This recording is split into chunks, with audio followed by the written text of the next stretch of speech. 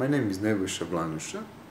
I'm an assistant professor at the Faculty of Political Science, University of Zagreb.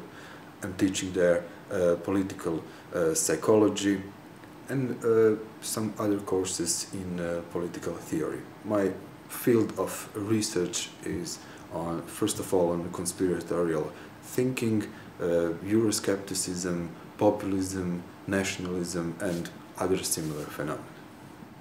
Among scholars in Europe, there is, of course, heated debate on populism recently.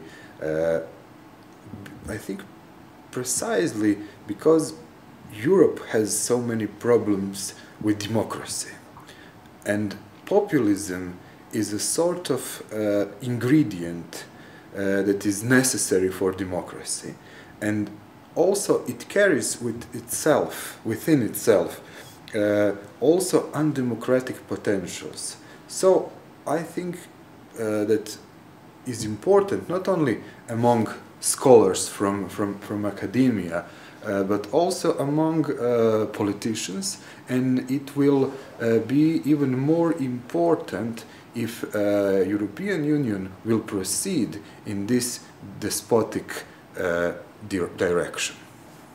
In Croatia, we have several streams, I would say, of leftist, not so much expressed as a right-wing populist movement, which is usually related to the main oppositional party, Croatian Democratic Union, and its let's say political clients of different groups.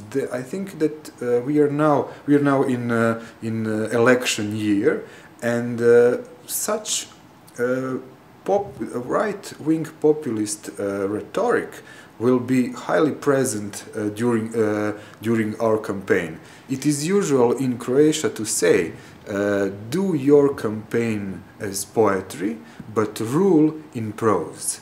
I'm concerned about that. Referring to Laclau in his famous book on populist reason, where he said that populism is a royal road to understand politics in ontological way, I would say that this Freudian sentence could also have a relationship to conspiracy theories, because I think that conspiracy theories in a populist form are the core way of dreaming of that phenomena. It has that kind of compact enunciation is a kind of interpretational glue for understanding politics in a very fast and acceptable way, which is as well mobilizing device.